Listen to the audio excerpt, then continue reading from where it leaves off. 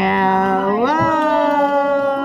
Welcome to our first book of poetry that I'm reading in third grade. This book is called Splish, Splash. It's by Joan Bransfield Graham. And it is a book of poetry. And I bet you can figure out what it's about from the picture right there. And the title as well. And here you have the biggest hint of all. The first poem is called Water. Water is a magic potion. It can fill a glass and ocean. Raging river, tiny tear, drops of dew that disappear. Water often spells surprises with its changing forms and sizes. Rain and snow, ponds and brooks, water has so many looks. Sounds and moods and colors, yet in every shape, it's always wet. Clouds. Up in the air, a gathering of water drops, a crowd, a huddling, a puddling, just dampness is allowed. From lakes and ponds, many places, too many to keep track. But when it rains and pours, clouds put the water back. And I like how, I want you to notice how the author put these words underneath so they look like, what do they look like, boys and girls? Rain. Very creative. I like that. All right, the next poem is called Ocean. A wave sneaks up to snatch my toes, then turns around and back it goes. Next a splash to wet my legs. Come out, each breaker begs. Push and pull, okay, you win. Skip, flop, plop. Now I'm all in. Crocodile tears. Now here's a good example, boys and girls, of figurative language.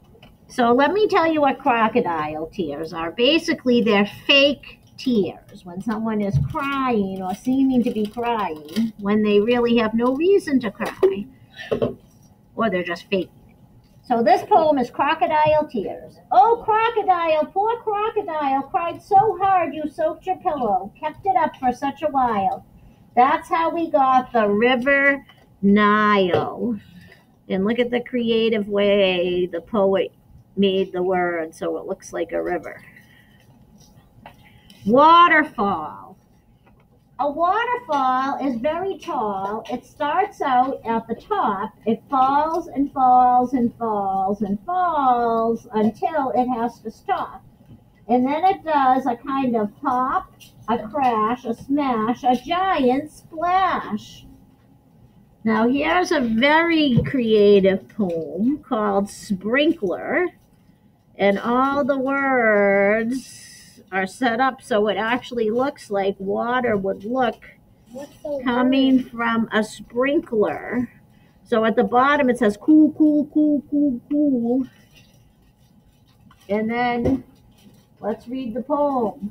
Don't simmer in the summer, slip into the shade, shimmy through the sprinkler, sipping lemonade, wiggle under wavy water, giggle in the sun. Summer is a special time for shady, wavy fun. So very creative. I like it. Oh, look at this. This is called Ice Cubes. And what do all the groups of words look like, AJ? See how she grouped the words here? Does it look like anything to you? No? What does it look like to you, Caillou? It looks like ice cubes. Very creative. Ice cubes clicking, clatter, clink, crazily inside my drink. Crystal chorus, clear and bold, chattering about the cold. And now here's one called Popsicle. And AJ, I bet you can see how she made the words look like a popsicle. That's really neat. Popsicle, popsicle, tickle tongue fun. Lixicle, stixicle, pleasure, don't run. Dripsicle, slipsicle, melt, melt. Tricky, stopsicle, plopsicle. Hand all sticky. This one is called rain. Rain has washed the world today. The greens are greener green. The under and the outerwear and all that's in between is inside out clean.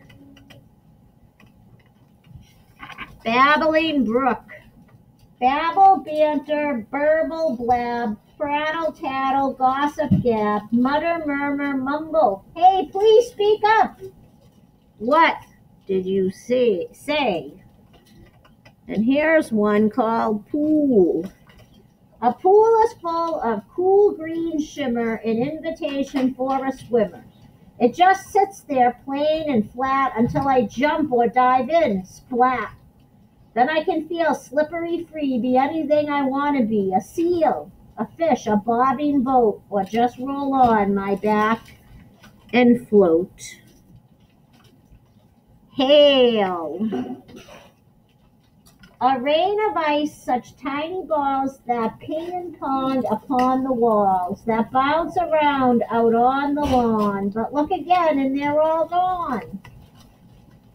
So the next one is called dew, D-E-W, and that's just in the morning when you wake up and the grass is a little wet.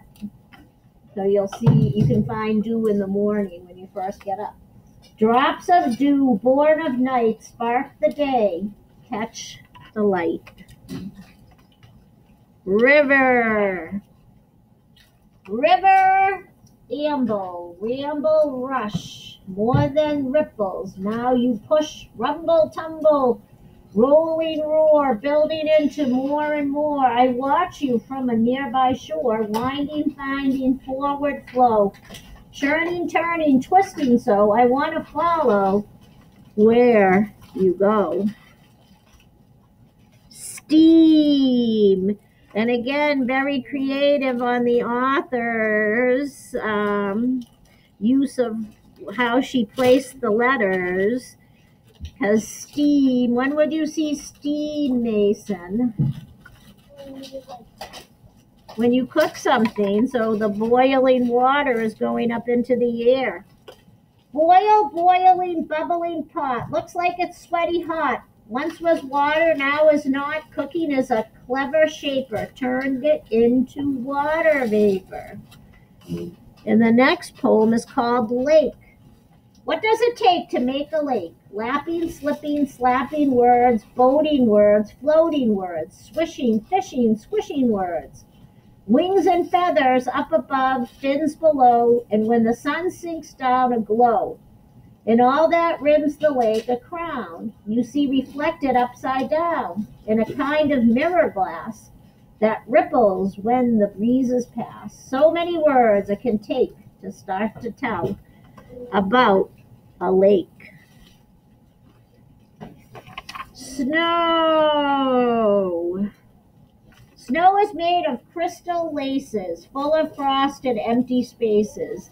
How can stringing holes together pile into so much weather?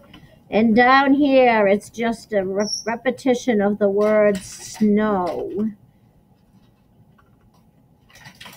Pond. In summertime, a pond is great for jumping into, splashing, swimming. In wintertime, a pond's just right for skating over, gliding, skimming, soft with ripples, hard with ice, all year long. A pond is nice. Oh, another creative use of the letters, Bernardo. What does this one look like? It looks like water falling. Looks like water falling from the... Shower. From the shower. Shower, shower, shower. A shower is a private cloud.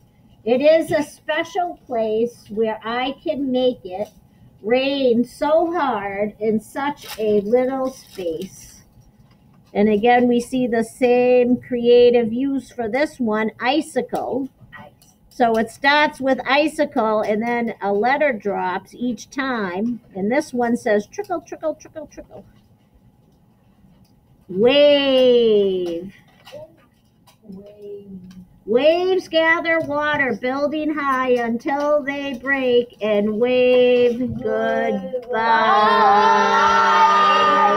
Thanks for listening to our book of poems. Splish.